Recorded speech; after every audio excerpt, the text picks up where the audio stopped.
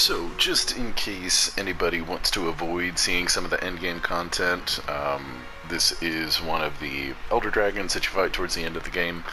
And I just wanted to put that out there in case there was somebody who didn't want to see that or wanted to be surprised or something like that. This is one of my favorite monsters, both like as a fight and as an aesthetic.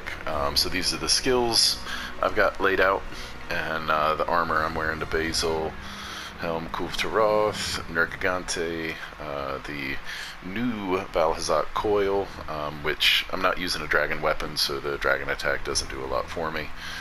The Empress Greaves, and the Earplug's Charm.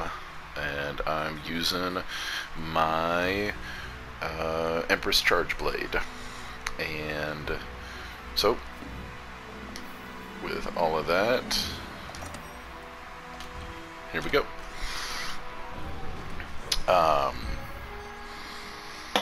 So yeah, this particular monster is I kind of like everything about it. I like the design, I like the environment, I like the way he does everything that he does, and yeah, he's kind of unlike anything else in the game, which is nice, because sometimes a few of the things seem a little bit, what's the word I'm looking for? Not really generic, but kind of carbon copied. And I hate the Kushala Daora fight. I love the Nergigante fight. The Teostra fight is just hard. That is probably one of the hardest ones for me on a consistent basis. And Valhazak is just fun, just perpetually fun. Let's see if I can get him from here. Whack. Gotcha. And I get to roll with my Charge Blade. I got lucky on that one. So this is probably my favorite weapon. I am getting much more fond of the bow. But yeah, this is just fun in all the right ways. And there he is. Come on. There we go. Get that protected polish going. Get my healing items ready so I don't look like an idiot. Yeah, he's mean mugging me.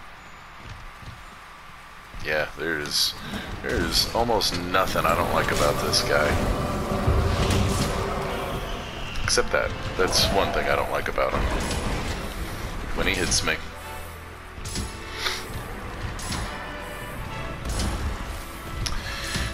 So it's kind of hard to really just summarize what I like so much about this fight, because it's not what I would call a hard fight, but it's definitely not easy.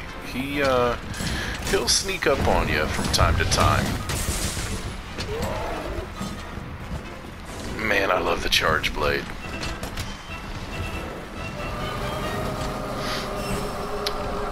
I'm not terribly good with it, but I do. I just enjoy it thoroughly. And I'm gonna see if I can drop these on him today. Sometimes I do okay, and sometimes a little bit less so. There we go.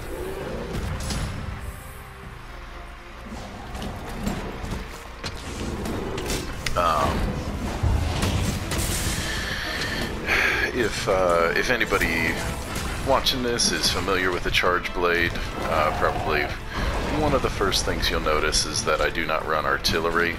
I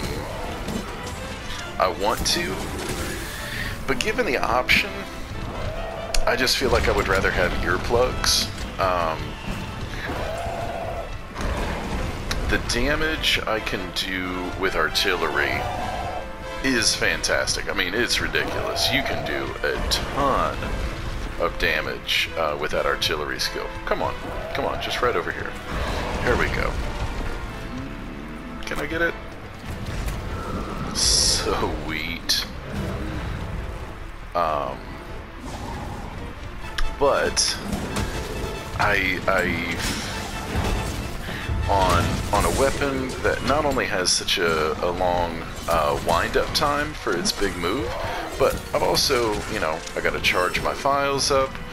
There's kind of a lot of steps you gotta take to getting some of this stuff put together effectively, and I just feel like I lose a lot of opportunities to do some damage when I don't have my earplugs skill on. And so I'm trying to give it up with some of the sword and shield builds, and with the bow and arrow, or with the bow build, but with the charge blade, I just kind of feel like I would rather run earplugs to keep my damage numbers a little bit high, rather than artillery. Even though on some of the builds that I run artillery, it is fan-freaking-tastic. The numbers you put out with that are just ridiculous. But yeah, ever since, oh lord.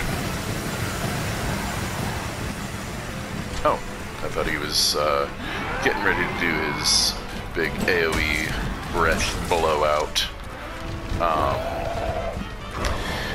First Monster Hunter game I played was Try, Monster Hunter Try on the Wii, and as soon as I found out there was an earplugs skill that made it so the monster roars wouldn't affect you, I immediately was like, oh yes please, I must have that. And kind of ever since then, that's been something I have always kind of considered pivotal to the way I want to play, because man, those monster roars, oh, they will stop you just dead in your tracks. And again, with something like the charge blade, that can greatly impact your ability to do damage when so much of your big hits require charging up your weapon and then executing your power attack. Great.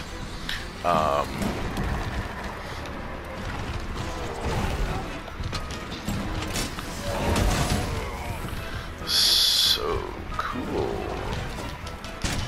Hold still, hold still.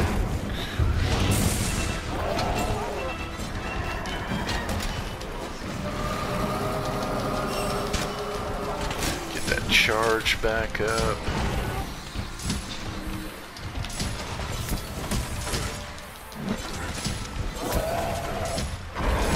Oh, I thought you were facing the other way. You tricked me a little bit there. Now we're talking. This is some nice wide open shots right there when he does that breath attack. However, you get hit with that breath attack. Lord have mercy.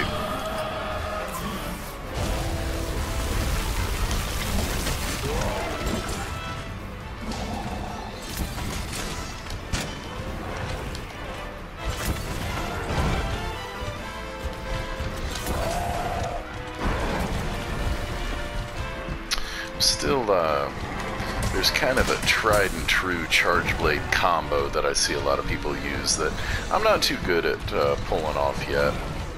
Still got to practice. Much better than I was, but my lord, I am not what I would call good, as that demonstrated right there.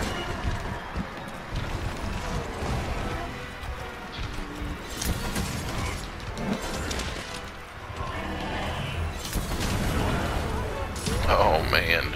Oh, and I'm tremored. Come on. There we go.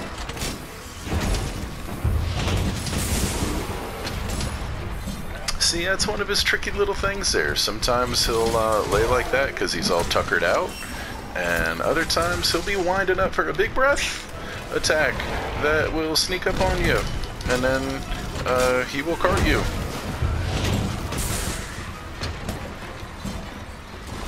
Alright. Oh, whoa, that genuinely kind of startled me a little bit. I thought he was moving on.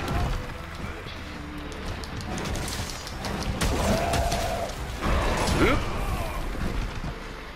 Couldn't get that guard point up in time.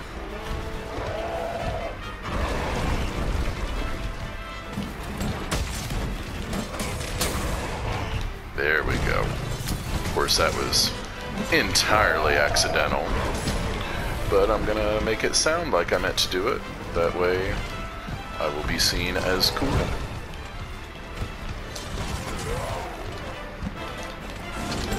Let's see. Can I get it? Oh, not quite. Alright, gotta get that charge back.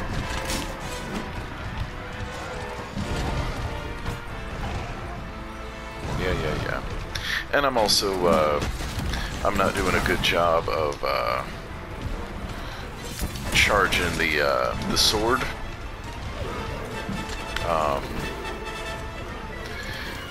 Again, the wind up on it is just so long that I kind of would rather, given the choice between maybe getting a decent hit, I just like having them a little more in the open. That's all that was for.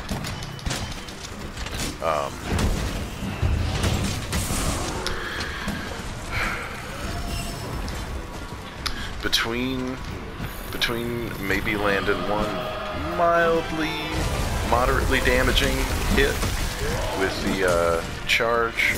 I'll show you exactly what I'm referring to here in a second. Try to get one.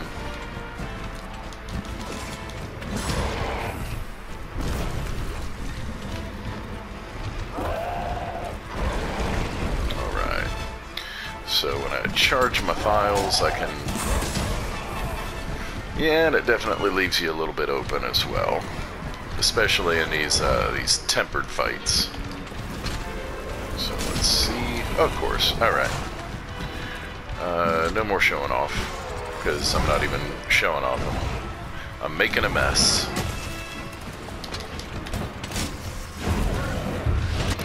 Ah, nice. As I congratulate myself. Yeah, I love the Val-Hazak fight, and I love the Val-Hazak design, and just even the Rotten Vale is one of my favorite areas, probably my favorite area in the game. Not really because of the way it's designed or any one particular thing, aside from the fact that it is the skeleton of a monster from a previous game, and once I saw some of that stuff, it made me appreciate the aesthetic of the world building rather than just kind of the appearance of it, like some of the other places. All the other areas look way better than this, but this has a little more character, and I appreciate that. So yeah, Val-Hazak, by far one of my favorites, and a charge blade. Man, I love a good charge blade fight. What do we got? Doesn't look good. Alright, bunch of worn face stones. Probably hot garbage. Junk, and more junk. Boo. But double the money, and 184, so there we go. Good times. Good times with Val-Hazak.